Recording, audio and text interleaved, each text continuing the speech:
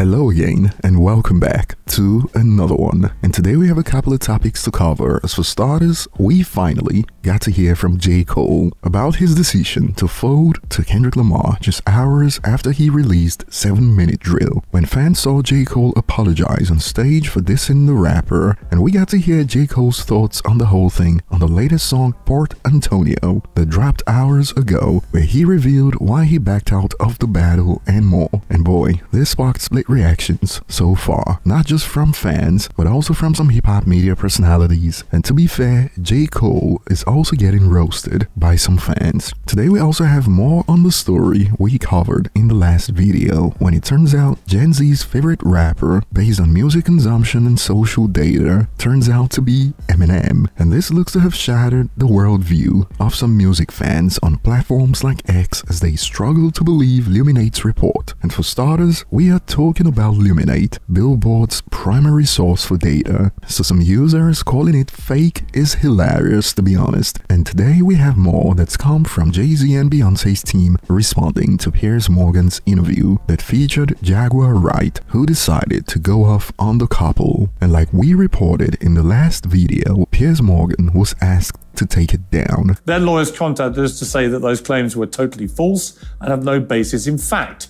and we've therefore complied with the legal request to cut them from the original interview. However, we got to hear more from Jay-Z and Beyonce's attorney on how this happened, as he cleared up some misconceptions on what actually happened. And we also have one that's led to a Joe Budden roasting session when he claimed he's got the GOAT mixtape discography in hip-hop music greater than 50 Cent and Lil Wayne's, and it is not going well so far. And before we dive in, as always, if you enjoy content like this, don't back out now like J. Cole did after getting involved. If you enjoy the content, take it a step further, hit the like button to keep it going, and subscribe for more. And starting out with J. Cole addressing why he folded on Port Antonio, we got some standout lyrics that sums it up nicely, and we'll start with this one. I pulled the plug because I seen where this was about to go. They wanted blood, they wanted clicks to make their pockets grow. And he kept going, perhaps the #1 segment that sparked heated debates right now. I wouldn't have lost the battle, dog. I would have lost a row. I would have gained a foe. And all for what? And more on this from Cole. Jermaine is no king, if that means I gotta dig up dirt and pay the whole team of algorithm bot dudes just to sway the whole thing on social media, competing for your favorite memes. And these are the lyrics that sparked the most viral conversations so far. And it is all for various reasons, as fans are split on the web. For instance, hip-hop media personality Justin Hunt via the company Man took up issue with J. Cole's narrative when he rapped about how he would have gained a foe for nothing, and this made its way to X from the company Man. Check out a snippet. I would have gained a foe for what? Props for some strangers that have no clue what I've been aiming for. I mean, I just don't like the consistent nature of it feeling like J. Cole takes zero responsibility for participating in the back and forth over the course of these years. J. Cole hasn't been absent for sending shots or sneak disses or subliminals. Like, everybody was doing it. Everybody was doing this for the past 10 years. That's part of the reason why I think the moniker Big Three applies to them. Not necessarily just because they sell so many records, but they've been dancing around each other for a decade. And Cole was a part of that too. So far, he's framing this, and even before this, he consistently seems to frame this from a perspective of like, I was just kind of hanging around and all this blew up around me. I didn't contribute anything to it. Let's see where this song goes. Don't get me wrong, I feel where he's coming from. He's explaining he wouldn't have lost a battle, he would have lost a bro. You know, that means more. But it kind of feels like this is something that landed on him, and I don't think that's the case at all.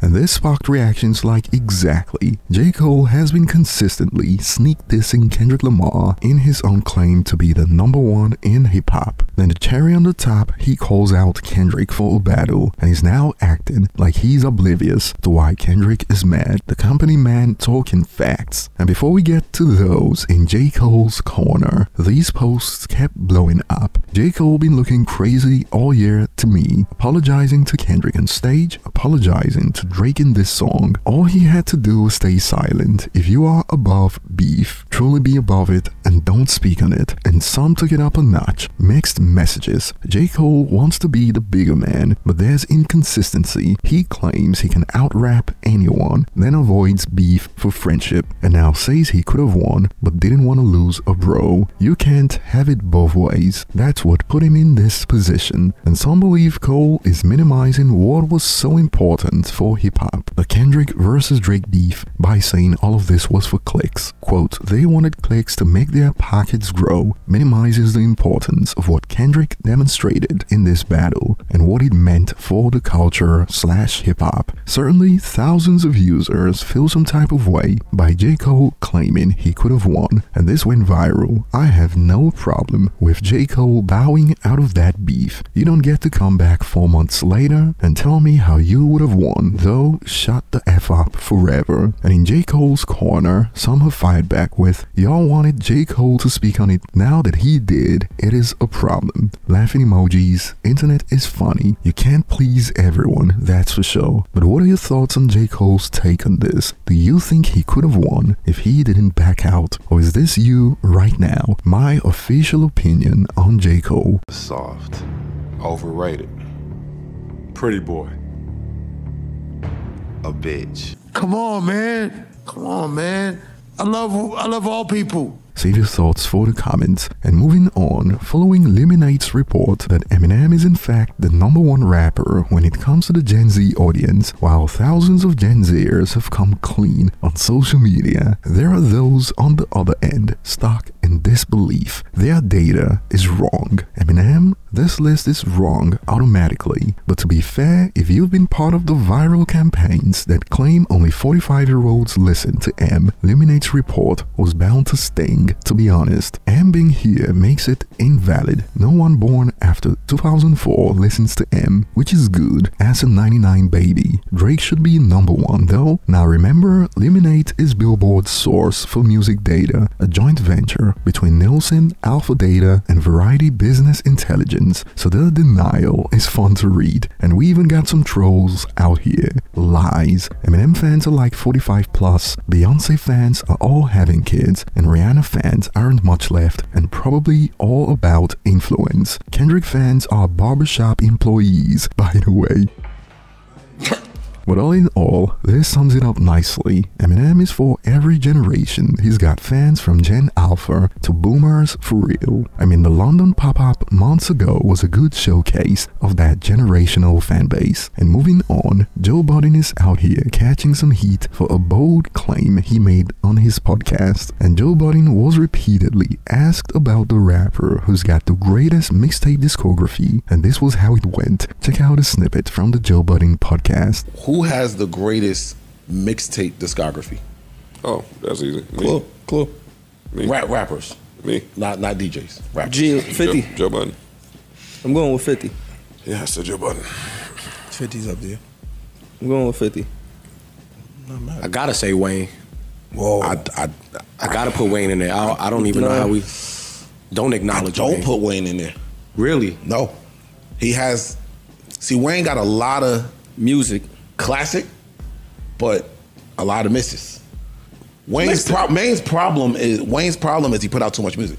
Like that's what always disqualifies. When I it can comes to see you these saying that songs. about Gucci. He's another one. But not I would Wayne. never put. Wayne. Gucci has way too many mixtapes. Let Too me many ask projects. If Wayne got how many do you think? If you just had to guess. You got at least 15. It's more than that. That's why I said at least. Yeah. But let's just call it 15. How many? All of those are not How many are? What's the ratio? You know who might have one? Jeezy. Great mixtape catalog? Max. You don't fuck with Max? I do. But back to your question. Out of the 15, I might give Wayne 5, 6 that are up there. I ain't mad at that.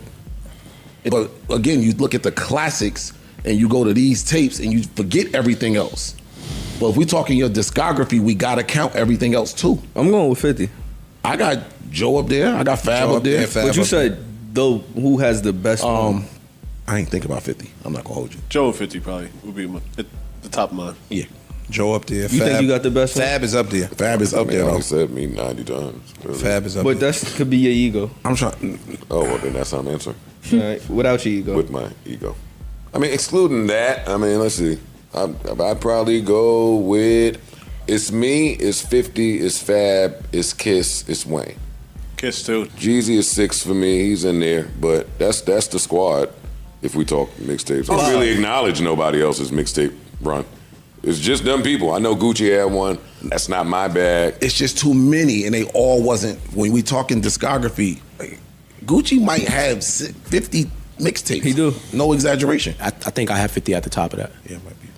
I might put 51. I got 50 at the top of that. And boy, this went viral. We finally got it. The worst hip-hop take of all time. And more on this note, y'all know I can't stand Lil Wayne, but Joe Budden has to be popping pills again, forever saying he has the better mixtape discography between the two. Everybody on the podcast with him are yes men for not checking him on that. And some users sound irritated by this. Joe Budden said he's got the best mixtape discography, and this dumb bum dude Ice says Wayne isn't up there. Man, throw this freaking podcast away. Bunch of dumb dudes and a pass around with a mic skull emoji. But do you agree with Joe Budden? And moving on, we got an update from Jay-Z and Beyonce's attorney, an update on what happened with the Piers Morgan interview with Jaguar Wright, and check out a snippet from TMZ. Listen, there's rumors and then there's nonsense, and this is one step further, right? This is a pointed and formal accusation of something, and I felt it needed to be responded to. So I think somebody reported it was a cease and desist. It wasn't that. It was quite bluntly an ultimatum, which is remove that false accusation that's demonstrably false, or a court's going to order you to. And so I think he made the wise choice and acted accordingly, removing it and apologizing. What changed here in my mind is that somebody on a so-called journalistic platform exploited that kind of random rumor mill, whether it's disconnected from reality or what have you, and lifted it up. And by doing that, they not only caused harm here, but they are also droning out the voices of real victims. And by doing that to get clicks, it didn't just harm the Carters. What he did effectively was to drone out the voices of actual victims in an ongoing case, in an ongoing investigation. And that was too much for me. What I am here to say is that in a situation as serious as this, somebody who puts themselves out as a journalist should not effectively take advantage of the situation and exploit somebody in this way. So that's the real reason for action. As to the Carters, you know, I can tell you that when they put their foot down on something as they did here, they are sending a message. And if they can't stand up and make sure right from wrong, then who can? I've always believed that the truth will come out in courtrooms, and I'm sure the truth will come out. And while some are still asking, why not sue Jaguar for defamation? I mean, it seems like they just don't want the alleged false allegations to be publicized on a broad platform. So far, I'd have to agree with this, because she's been talking for years, but as soon as it hit Piers Morgan's show, now they respond. And boy, some took it further and brought race into it. White people opinion is all the Carters care about, laughing emoji. And some users